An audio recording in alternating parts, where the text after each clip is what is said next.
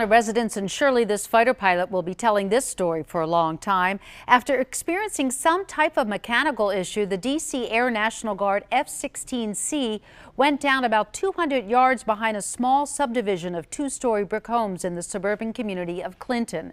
Fire crews responded to the area just before 10 o'clock this morning. About 20 homes in the area were evacuated as a precaution because of the possibility that the crash released hazardous materials. Witnesses reported seeing the plane flying low, the pilot eject via parachute, and hearing a large crash followed by the sound of live rounds before seeing a plume of black smoke and a smell of fire in the woods. One resident says pieces of the plane fell in her neighbor's yard, damaging some of the home's siding. But everyone knew that the pilot's quick thinking averted a disaster. Once he realized he would not be able to safely land the aircraft, he made a decision to maneuver to a wooded area to avoid the risk to local community and ensure public safety before initiating the ejection sequence.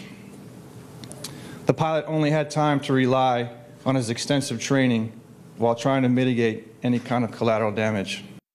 Really an incredible scene there. There were no injuries reported on the ground. Officials said the pilot, who was assigned to the 113th Wing, was evaluated at a hospital and released.